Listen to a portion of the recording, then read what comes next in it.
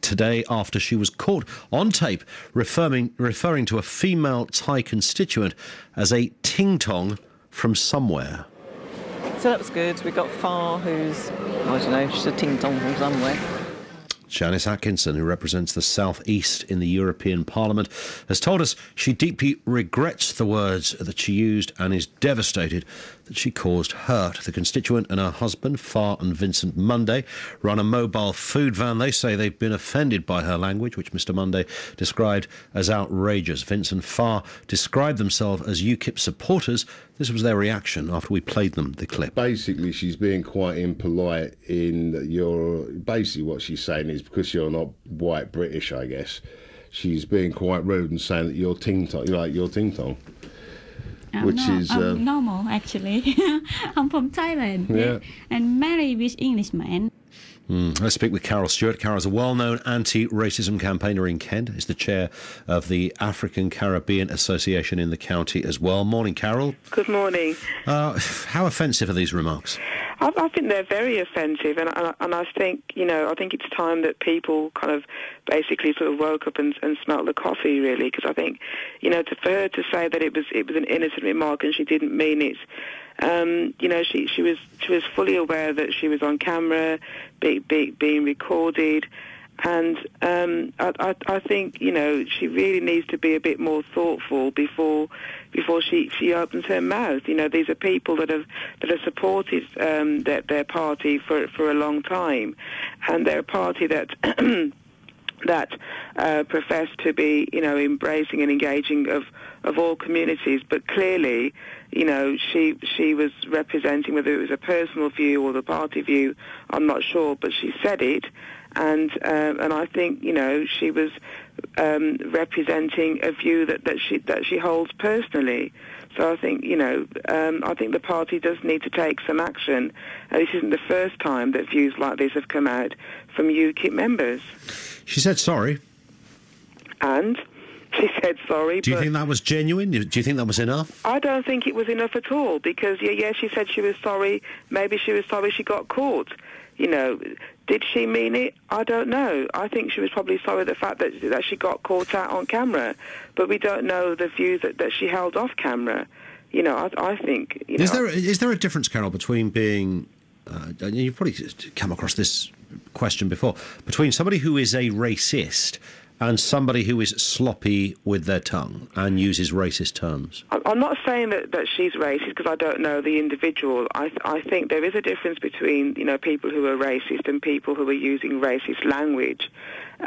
People who use racist language may use it out of ignorance, and I think I said this in a conversation earlier.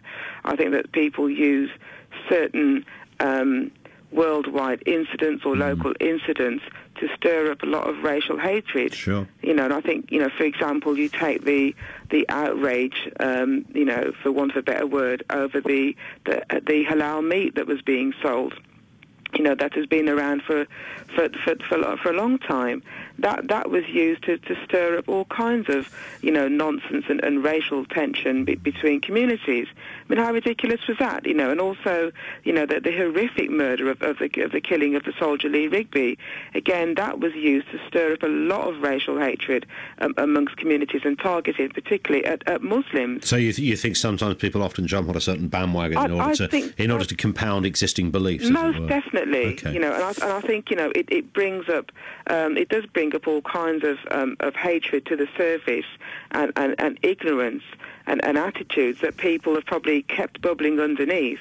And I look on Facebook, for example, at some of the comments. Don't ever look on Facebook, Carol. I try not. You're on a hiding to nothing when you look on Facebook. I know, but some of the comments of people who are sort of in my circle of friends, and I look at some of the things that they post, and I think, my God, did you really think like that? Yeah, I know. And you consider yourself to be my friend, I am forever staggered about the kind of thing things people put in the public domain in that respect. What about back to dear Janice and her comments then? So should she resign over something like this? Is it that, given the context which you've just described, the unacceptability of racism and how certain people's prejudice manifest through other stories which are then used to bolster up their beliefs? It's that serious, so therefore a comment like this equates to that level of seriousness. Should she resign? I don't know her well enough to say whether she should resign. I think people need to think carefully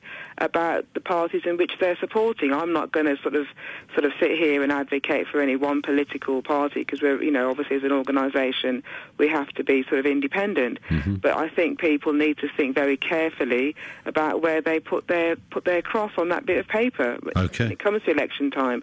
And I think it's unfortunate that she made those comments. As I say, I don't know her well enough to say whether she was racist. I think that, but I think she was probably more sorry that she got caught, because I think it's ignorance, basically, and I think the party need to think more carefully about, who they put in the public arena to speak on their behalf, and I think that her supporters of sort of minority backgrounds need to think more carefully about whether they continue to support her and the party in the future. Okay. Carol, thank you. Carol is chair of the African Caribbean Association here in Kent. Let's speak to Will Scobie. Will is standing in the for Labour in the Thanet South seat at next year's general election. He's also a Kent County councillor. Morning, Will. Good morning. You've heard the comments. What are your thoughts? Well, I mean, the kind of language is absolutely appalling.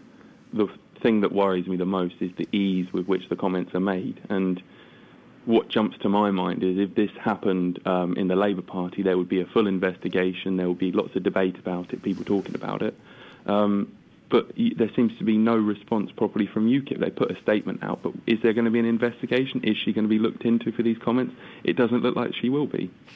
Do you think the comments play into your hands in some respects at the next election? Is there part of you that thinks, hey, there's another, my step to Parliament is closer now?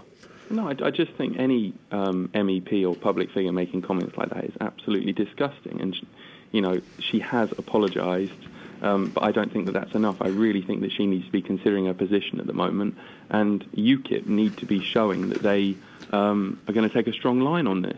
But there been is accused of racism in the past. Of course. And this is an opportunity for them to show that they are not a racist party and that racism is not welcome under their banner. You'll be familiar with this argument, Will. There is a sense, and that there will be some people out there, and perhaps they're existing UKIP voters, who will simply say, I'm listening to Will, I'm listening to this lefty on the radio, and all she's done is just said something, and it doesn't matter, it's freedom of speech, and it's we are being told in this new Orwellian world we live in that you can't say anything, and she was just uttering a word, didn't mean anything by it, doesn't really matter, jog on, move on, take it on the chin and get over it.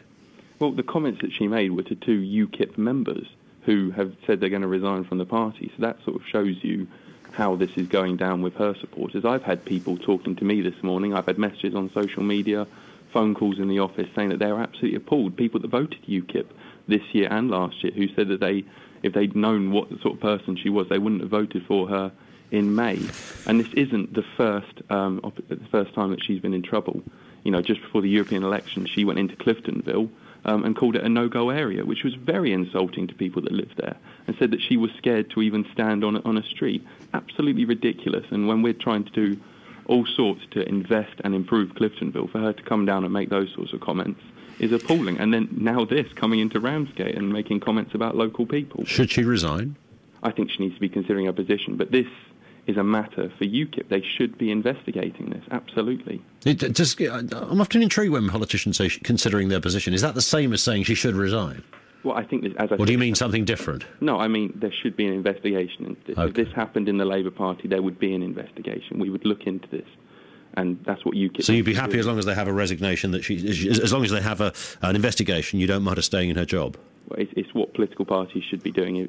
If some of their politicians and public figures make outrageous comments like that, there should be an investigation. It should not be swept under the carpet. There's a kind of a sort of Teflonness, isn't there, about UKIP?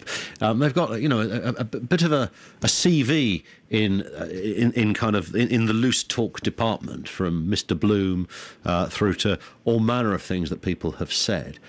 Why do you suppose it doesn't seem to affect their position in the polls? Do you think perhaps people feel, in an odd kind of slightly perverse way, refreshed to hear people just speaking their mind, and if they make a mistake once in a while, well, let's forgive them and move on, as long as they say sorry? Well, I watched the BBC South East programme last night, and everyone that they interviewed in Ramsgate, the experts they interviewed, were all unanimous that this was despicable.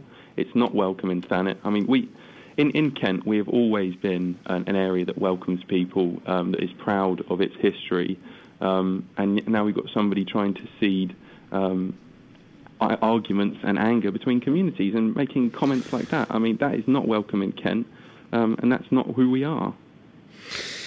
Will Scobie, thank you, sir. I'm sure we will speak again soon before the 2015 election. Will is standing for the Labour Party in Thanet itself at next year's 2015 election. He's also a Kent County councillor as well. Your response and thoughts on this, you can text 81333. Start your message.